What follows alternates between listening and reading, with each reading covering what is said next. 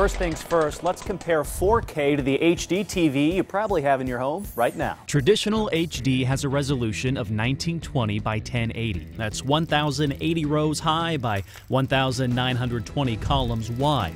4K basically doubles those numbers, making room for about 4 times the image-forming pixels.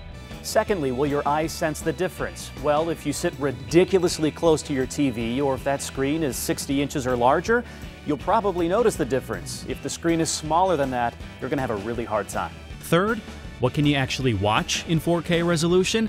Well, not much. Certainly not broadcast TV or cable. Netflix is streaming some shows in 4K, but you may have to upgrade to their top price tier to view it. Sony offers a few movies and TV shows in 4K, but you have to buy their television and their $400 box. You'll be waiting a few years for 4K programming to become commonplace. Finally, let's talk price. If you want to be ahead of the curve and buy the best, sure, 4K probably makes sense for you.